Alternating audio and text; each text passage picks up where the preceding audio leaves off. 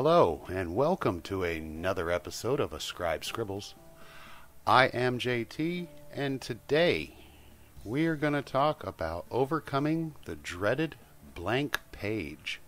So stick around, we're going to talk about that.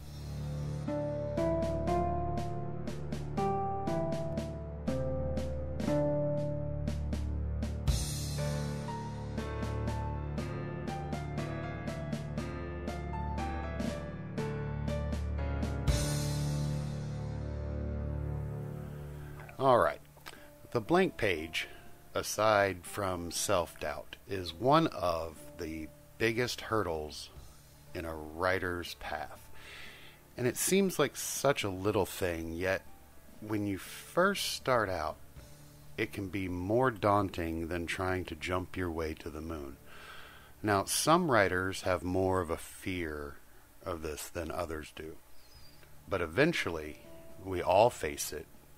And every writer is going to have to stare it down. Now, I used to say, with a chuckle, just type the first word, and then the page won't be blank anymore. Problem solved. But I'm going to admit right now to you folks that when I gave this advice, it hadn't happened to me yet. Once it did, the first time that I actually sat down to write and faced the blank page and couldn't get past it, I truly understood what was going on. I knew what I wanted to write. I knew the story inside and out, but there I sat. I was staring at that blinking cursor and growing more and more frustrated. And that's when I realized that we don't always just sit there and look at a blank page. We try. We really try. But as I sat there, the faster I typed, the quicker I deleted, always returning to the empty page and that blinking cursor. I tried my own advice, and I typed a few words, and it worked for a paragraph or two, and then I deleted it all again. I'll tell you right now, if you've never faced this problem, you're going to. And if you have already been there, you know what I'm about to say. The blank page can be demoralizing.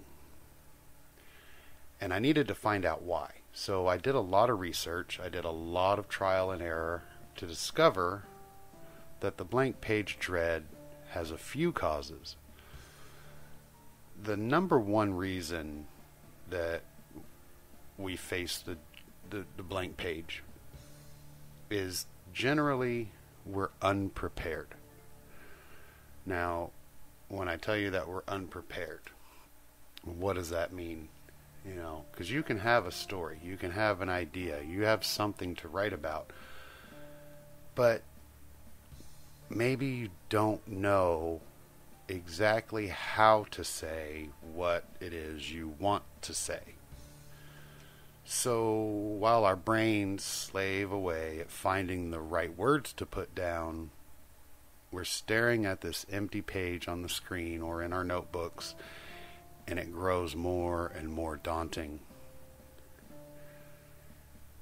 The second reason, at least the most popular, is that we simply try too hard.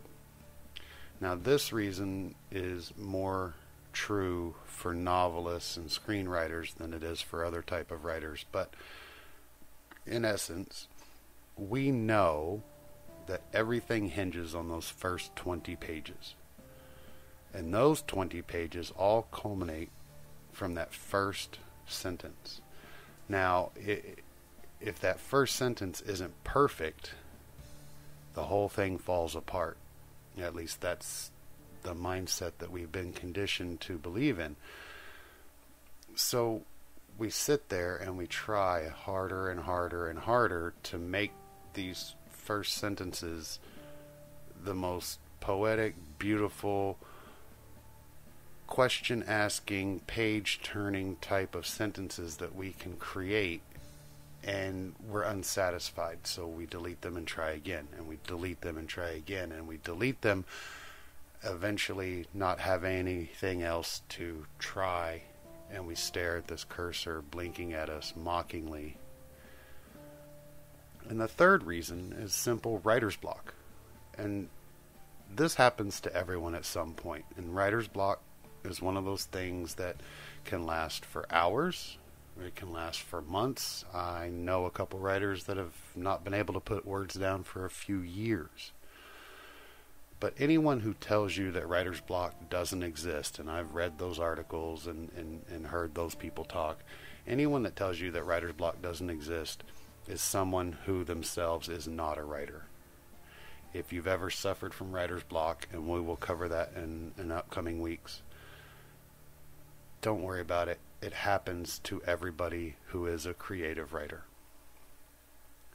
But the problem with writer's block is that it is a mental problem that exaggerates the blank page problem. If you suffer from writer's block, the blank page problem gets worse, which then feeds the writer's block, making it worse, and on and on and on and on. So we have these three main reasons why we dread facing this blank page. How do we get past them? How do we get past the empty page problem? I hate to sound pedantic, but my original advice still holds true. Just put words down. I have yet to find a case, and I'm not saying they don't exist, but I haven't seen one yet, where a case of the blank page wasn't a first draft. After the rough draft is written, each following draft already has words on the page. So you're not really facing the blank page problem unless this is a rough draft. And the one thing to keep in mind is that rough drafts are crap and they will be edited. So those first sentences don't have to be perfect.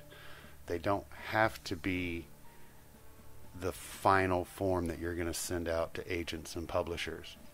They're going to be edited. So just put them down and move on and keep going and don't worry about it.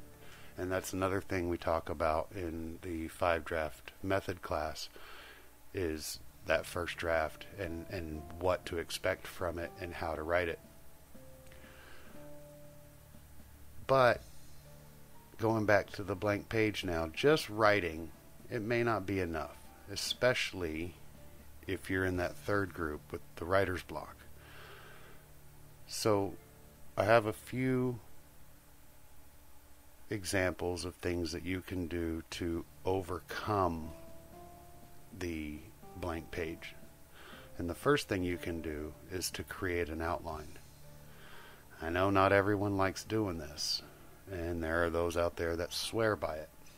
I myself fall into the I don't want an outline group. But outlines are helpful, especially for those who are just starting out in their writing careers or their writing endeavors.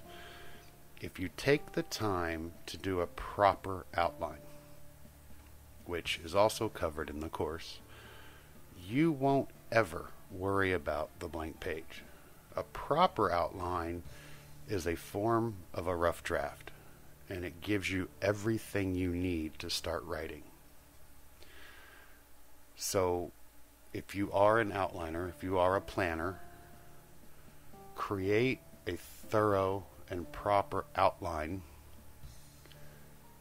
and when you start to write that first draft, you will know exactly where to start and what to do and how to say it, and the blank page just won't exist.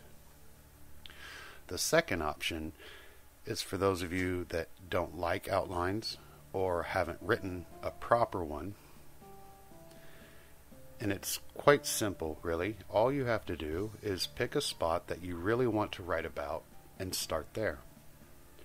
Did you know that there is not a single rule or law anywhere that says you must begin your story at the beginning?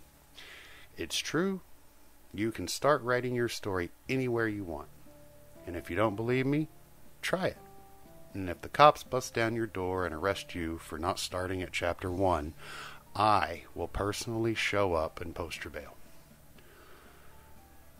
But if you face the blank page, just pick a random spot in your story and start there. Now the final method I'll cover here is one that I created, and I say that with some hesitation because I don't know every writer in the world and I don't know every writer's process, but I have done research and I haven't found anything quite like this, so I say that I created it. I call it the visual web, and it is an outline of sorts, but it's more of a living, breathing, growing thing that is designed to keep you on track. So while I cover the visual web in great detail in the 5-draft method course, I'll explain it a little bit here. The idea is that you make index cards for every aspect of your novel. Every character, every twist, every subplot, every main plot, every sub-character or group of characters, they all get their own cards. And on the cards, you write a checklist of things that the plot or the character or whatever it is the card is about must accomplish. And then you stick them on the wall. Now, generally, I like to start with the main plot, and I stick it up in the middle of the wall, and then from there, you spread out the rest of the cards like a spider's web. Now, there are keys and aspects to how this works, and I've toiled with it for years to kind of make it work the best way possible. And I call it the visual web because in the end it does kind of look like the main intersecting points of a spider's web, and you can draw lines if you want to get creative or whatever. But the closer the cards are together, the more that those things on the cards have in common. So obviously if your main plot is in the middle of the wall, the main character is going to be very close to the main plot because they intersect throughout the entire story. But a twist that comes out as a result of one of the subplots will be further out. And if you have a supporting character that only appears because of this twist or because of this subplot, they're going to be over in that area as opposed to closer to the other characters or other plot lines. So once you have this web built up, it acts like an outline.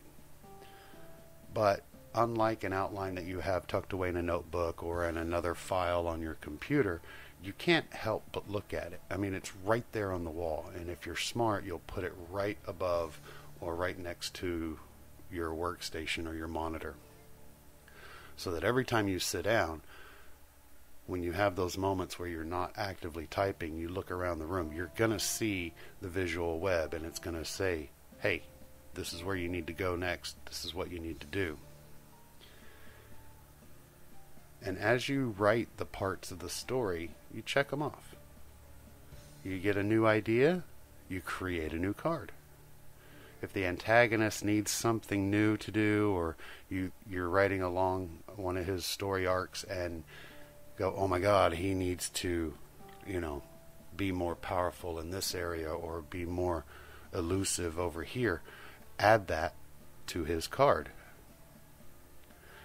Now, like an outline, once your web is up, you're always going to have something to write about, and the blank page will be in the rearview mirror. So that's 3 main reasons, or methods rather, to get out of the blank page funk. Try them out for yourself and see what works for you, because as we know, writing is a personal thing, and what works for one author may not work for another one. So that's good that we have options here. So try them out, and if you like, stop by the website extradraft.com. After you create your account, you'll have access to the podcast, which will give you a link to the podcast forum, and you can stop by there and tell us in episode 12's forum, how do you overcome the blank page? Have you ever faced it, and what did you do to get over it? And if you didn't, what ideas did you try that failed? And just let us know. Let's have a little conversation here about the blank page, and come up with more options that other authors can try to get over this little hurdle. And so until next time, you have fun and write words.